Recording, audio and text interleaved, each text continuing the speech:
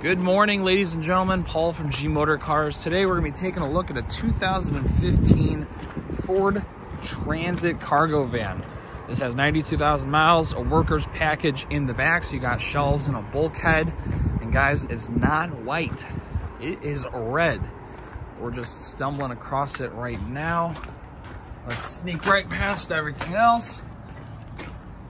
Make sure it's unlocked. First, we'll go over the exterior of the vehicle, take a look at the underneath, and then we'll turn her over, see how she sounds. Looks like the previous owner had installed an LED light bar in the front grille, as you can see down there. Front bumper is a ABS plastic, non-painted front bumper. Looks like there are small scuffs right under the side view mirror on the driver's side. Tires are in very, very good condition. Deep tread. And the rotors look at least half. Pads are almost brand new, it looks like. Looking for any major dents or dings or scratches.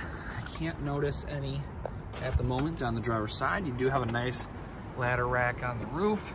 That is actually the same brand that Comcast uses. So very, very good ladder rack. Back as well, or just again, here's a little nick on the side of the van. And that's actually it for the entire thing, not even any dings. Looks like they have aftermarket flashing lights. You can just take a look at the rear bumper. Glass on the rear as well. No major dents, dings, or scratches.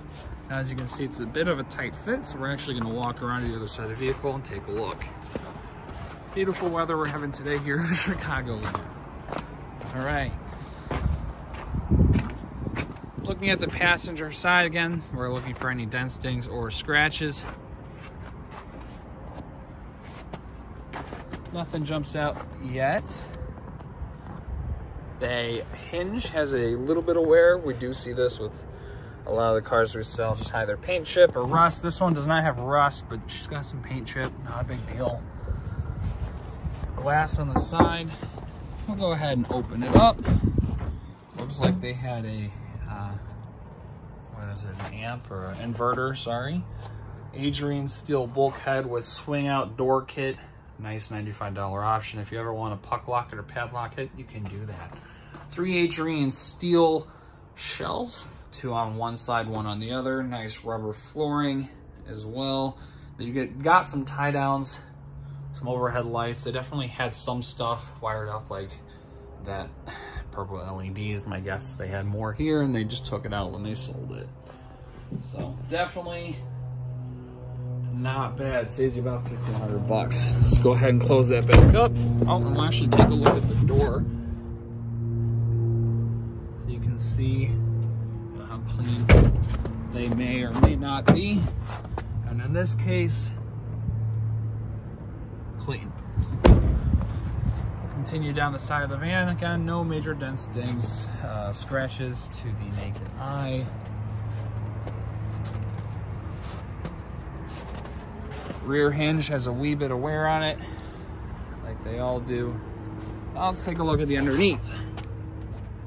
This is the rear. We're gonna do a quick pan of the frame.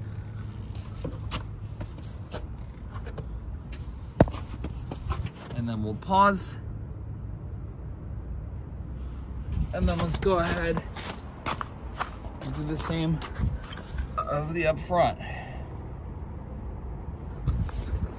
Now that we've taken a look at the van, let's go ahead, turn the key and turn her over. Oh, actually looks like right by the door there is a ding. All right, fuel door right here.